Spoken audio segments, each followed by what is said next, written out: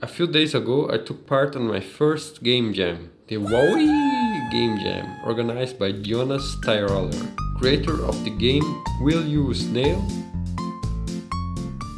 Game jams are events for developing games in a relatively short time around a surprise theme. The goal is to exercise your programming skills and creativity, test new concepts and have fun, while having contact with the game development community, giving and receiving feedback on projects. At the end, the participants evaluate each other's games, and those with the best evaluations can receive some kind of prize.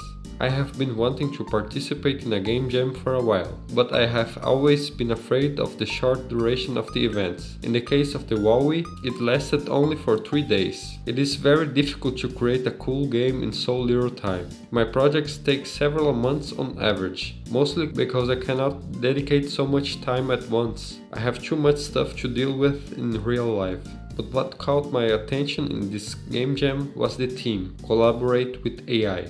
I was already analyzing how to introduce neural networks into my game, Dead End, for some time. I had even tested it with the enemies. Then I decided to test it with the player, that is, create a neural network that plays my game. But it is not as simply as create the AI and let it play. The theme is to collaborate with it. The first form of collaboration is pretty obvious. As the player plays, the neural network learns. First I did some tests passing the game control manually to the AI to see if it is really learning and to test how the inputs and outputs of the neural network perform. The outputs were relatively easy to define. The movement of the player with a positive value forward and backwards with a negative value, similarly for going left and right. A value to look up and down and another to look sideways, simulating a mouse or a joystick.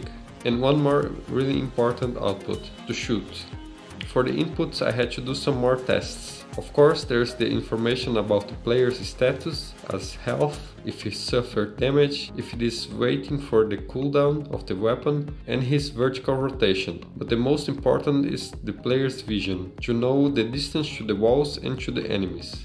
At first I thought of putting the two together, with distance from the walls represented by positive values and distance to enemies with negative values. But the neural network didn't seem to be learning very well, it got confused. So I ended up splitting it up, with 15 values for the wall, covering the 60 degrees field of view of the player, and another 15 enemy values, but here with the inverse of the distance, so that 0 values represent no enemy in sight. When enemies are very close to each other, in the same viewing angle, their values are added together to represent a greater threat. While the player has control of the game, all input and output values are saved in lists, and before passing control to the neural network, it trains using the data that has been generated so far. To test the neural network, I started to manually switch the player's control. At the beginning the neural net can't do much, it has a very random behavior, but after a few rounds it can even start killing some enemies. But manually switching is the least interesting way to apply the neural network, because the player may forget about it and end up playing all alone. So I thought of a way to make a gradual transition of the game control from the player to the neural network. First I thought of making a weighted average of the player's inputs with the neural network outputs, but the result was not good. It was too difficult to control, not very responsive. So I decided for a completed takeover logic, where the player plays a few seconds and then passes the control to the neural network for other few seconds, and so on. As you advance through the levels, the time given to the player decreases while the neural network time increases. You play a little bit, the neural network learns and plays while you watch, and then it starts all over again. But I wanted the player to have more influence over the artificial intelligence. So I thought, why not let the player define the topology of the neural network? That is, define how many neurons and how many hidden layers the neural net will have. By the way, this is a very important and complex part of neural networks. A bad topology can lead to a neural network that cannot learn very well or takes a long time to learn. So the idea is to optimize this structure. For this I created a settings screen that appears every time a level is finished. Here the player can add new layers and change the number of neurons to retrain the neural net and see how it performs. The current neural net score is displayed, where higher values close to 1 represent neural nets that can best model the training data. So that the player does not start testing multiple neural nets with many layers and many neurons, I chose to limit the customization with a credit system. To get a credit, the player needs to pass a level, or the neural net needs to kill an enemy. With each credit, a new layer can be added to the neural net, or it can be retrained with the new topology.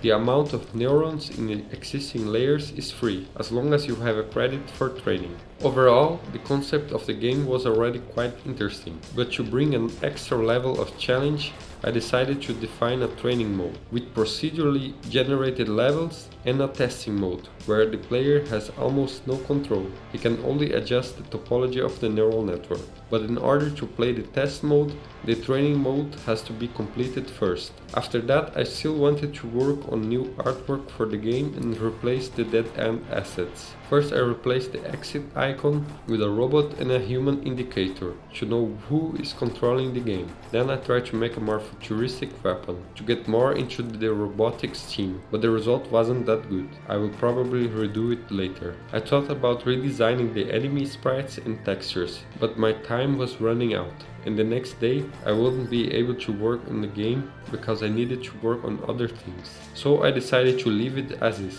pack the game with PyInstaller and create a page on itch.io.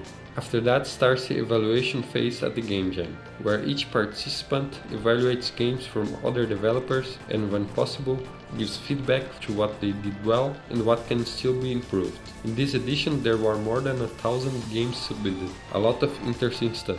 In total, I managed to evaluate more than 40 games in a period of almost a week, while 25 people evaluated my game. At the end of the day, my game was ranked in the 141st place, which technically puts me in the top 15%. Woohoo. Overall, I found the experience quite interesting, especially when you are the kind of person who can't decide on a theme for your game or who gets bogged down in development and can never finish your projects.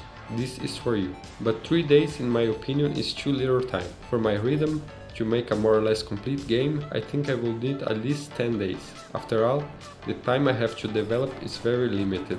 But some things help a lot, for example, keeping a library of artwork and sounds, and also creating templates of different types of games, so you don't have to start from scratch every time. In my case, I reused a lot of stuff from Dead End, so I could even say that I created a mod and not an entirely new game. But with a little more time, I could make it look way different and add more elements. It simply wasn't possible. I will try to polish this concept a bit more and update the game. And what I'm learning here will facilitate my next developments, where I want to introduce genetic evolution of neural networks, making one fight the other. But that will be for a future video, and this one is over. Thanks for watching, and until the next time.